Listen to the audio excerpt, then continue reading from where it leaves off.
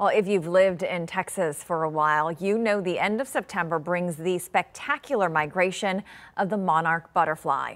KENS 5's Jeremy Baker spoke with the San Antonio Zoo to find out why its annual migration is so special.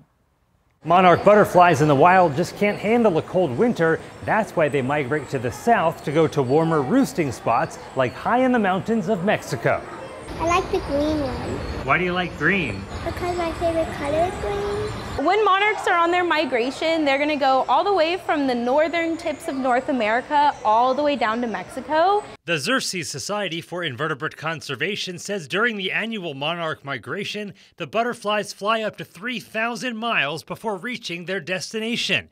It's every monarch's first and only migration, and migrating monarchs live longer than others because they can stick out the winter. A lot of butterflies are able to pupate, which is when they go into their chrysalis stage over the winter time. And what'll happen is they'll find a nice area where there's lots of leaf litter, lots of fallen leaves on the ground, and it provides warmth for them. The monarch's annual migration is fueled not just by the change in temperature of the seasons, but also by the change in the length of daylight. And at the San Antonio Zoo, they actually track some of the monarchs by tagging them. We'll catch them and tag them so we can see if they make their way down to Mexico.